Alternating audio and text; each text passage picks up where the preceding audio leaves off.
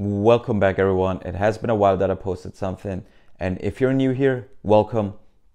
My name is Yusuf.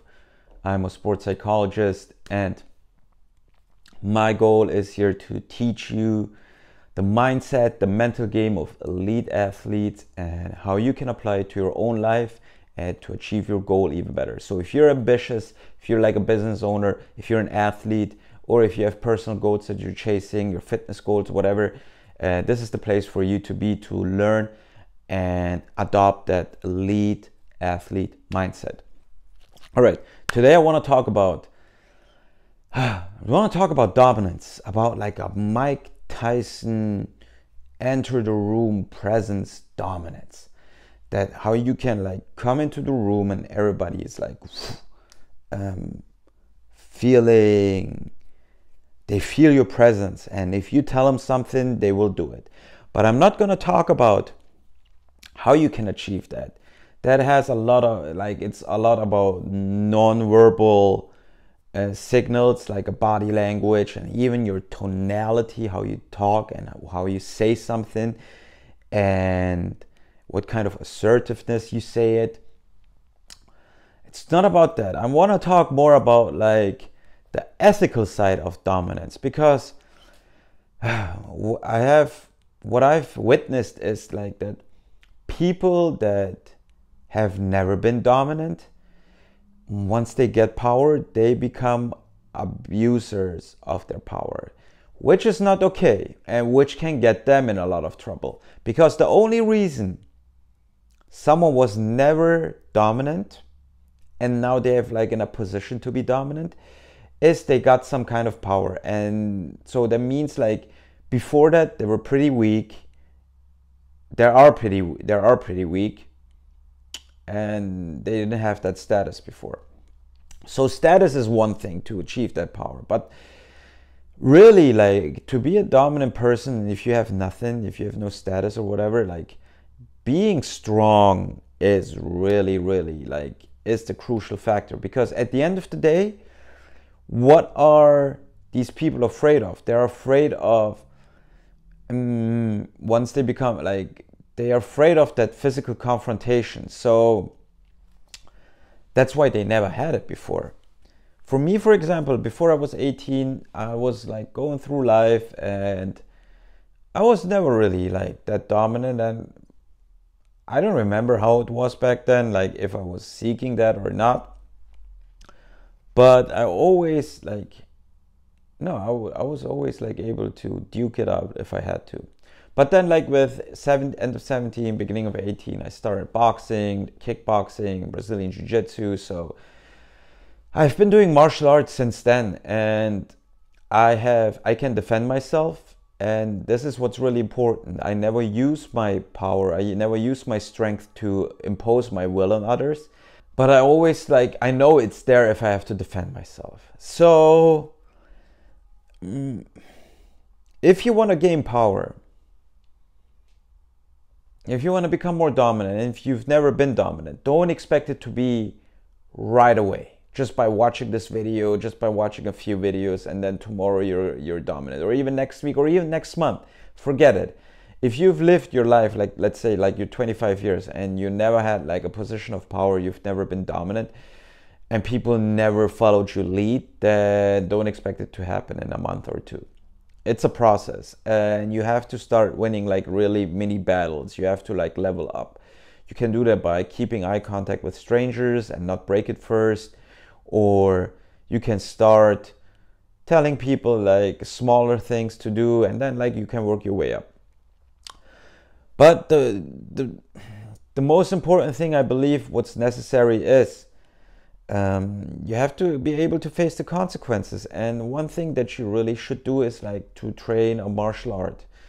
It doesn't matter like what I can tell you, like the different strategies, because martial arts is going to be the way that's going to teach you to keep yourself humble, and to also like experience, like to know what kind of consequences can come up. Think about this. The way you get better in martial arts is you're gonna get your butt kicked a bunch of times. And until you get strong, you also get humble. That's why it's really, really important. Otherwise, like, it's such a good feeling to have dominance, to be dominant and to get your way, especially if you're following a bigger vision, a bigger goal. Like in sports, it's so important, like, to have like this presence. So when you're on the field, your opponents get intimidated and you can impose your will board. That's, at the end of the day, that's what winning is, like imposing your will on others. Or even at your workplace, like if you have colleagues and you guys need to get done you guys need to get a project done, you can like tell them like what to do, because you have a vision, you have a plan to go with that. And if you think like that's the best way, then you have to like really sell people on that idea.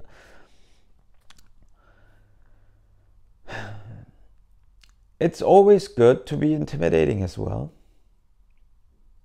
but never abuse it, because the consequences can be real. And if you can't defend yourself, if you can't handle the consequences, don't do it. Don't do it. So at the end of the day, if you want to really become a more dominant person, start to become stronger, become physically stronger, respect yourself. So if you tell yourself you're going to do something, go do it, because nobody is going to take you serious if you can't even follow your own lead. And also, like, if you want to become a leader, if you want to like become dominant and tell people what to do, you have to be able to lead by example, because that's how you gain respect. It's all about respect. Like, the thing is with respect, if there's respect, there's always a certain degree of fear, threat. Like, let's say you're a boss, you can fire somebody. Let's say you're a landlord, you can kick someone out. You can, if you're strong, like, there's a threat that you can like punch them. Nicely said. And it should always, like, if you want to become dominant, you should always be able to communicate clearly, but also in a respectful way, but still be assertive. If you want something, like, you stick to it and you're like, all right, you stand your ground and tell them what to do. But never be threatening, because once you're threatening, once you're being an a-hole, that's where things can go wrong. And the whole foundation, like, you don't have a real foundation, then you build a skyscraper and then that thing can crumble. Because trust me, like, people always have a way to pay back. And that's why, like, for me, it's really important to come out with this video and tell you guys, like, if you want to become dominant, do it in an ethical way, do it in a respectful way, and get yourself stronger. Because if you have a strong presence, then people can smell weakness. And if they can smell it on you, boy, they're not going to take you serious. Even if you have a point, even if you have something where you can threaten them, they're going to get back to you. So, guys, my main message: become strong. Become strong. Become physically strong. Go train a martial art. Get your butt kicked. Train a real martial art. Train jiu-jitsu. Train boxing. Train MMA. Train kickboxing. Train something real, where you also have like spar and have body contact, where you can test your skills. That's how you're going to gain a lot more confidence. And with that confidence, you will have a presence where you can stand your ground. And if you want people to follow your lead, then you can like dominate the conversation, tell them where to go. Guys, thanks for being here and watching this. Please subscribe. And yeah, like, I want to grow this channel. I want to help you guys out. It's really like, I love this topic on mindset, teaching you guys how to become better, how to become stronger, and also still be a good person the whole process. And sometimes, like, I'm also going to teach you how to be a shark. That's also really important, because there's a difference between good and nice. And let me tell you something, nice doesn't cut it. All right, guys, thanks for being here. Thanks for watching. I see you next time.